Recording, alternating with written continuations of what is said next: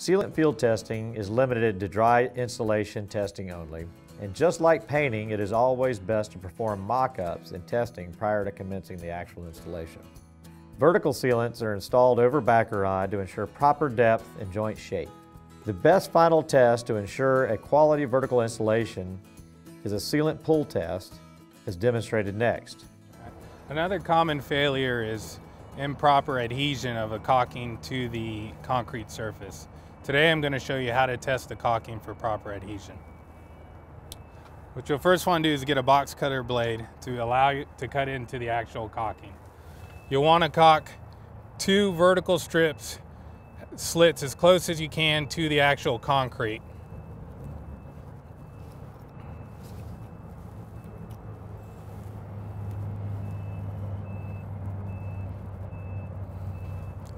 What you'll want to do is cut the top of where the 2 slits begin to create a pull tab.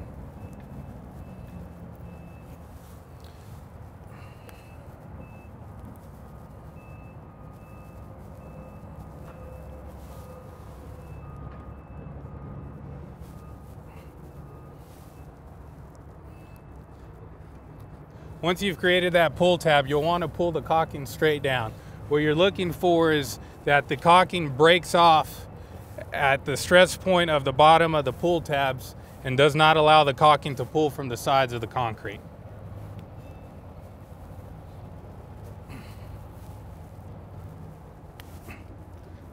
So you see how the caulking broke at the bottom of the slits. This caulking has been installed properly and it is bonding properly to the concrete. After the pull test is complete, it is also good practice to visually inspect the pull tab to ensure the depth or thickness of the material is half the width in depth and never more than a ½ inch deep. So a 2-inch joint should be no more than a ½ inch deep. A 3/4 inch joint should be 3/8 inch deep. It's also good to visually inspect the dried material to ensure consistent color and that the material is properly cured with no wet spots.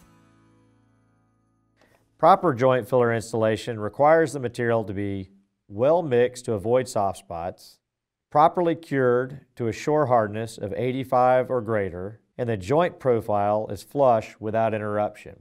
Again, the whole idea about joint filler installation is to support wheel load as it travels from concrete slab to concrete slab over the joint without interruption. All of this can be done by the subcontractor as part of their quality control program, or followed up by one of our team to make sure that we have a successful installation prior to turnover to the owner. Please see the following demonstration of typical visual inspections that can be done on site with a very few number of tools. The key to any joint installation job is proper preparation. Easy to find out, but you want to make sure that you're walking out on the job when the installer first gets started cleaning joints. And just double check. Take a look inside the joint. Make sure, in fact, that he is cleaning full depth. Maybe take a 5-in-1, a key, pocket knife, and just double check. Just check, scrape the bottom of the joint, actually check it, and make sure, in fact, it is a full depth fill. So field testing for joint fillers consists of basically 3 items. One is a nice flush fill. So you'd want to be able to rub your hand or your foot across the joint, and you shouldn't feel an interruption in the joint filler. Second thing is look into a visual inspection. Make sure you got a good consistent gray color, that you're not seeing any mottling, no soft spots or wet spots in the sealant.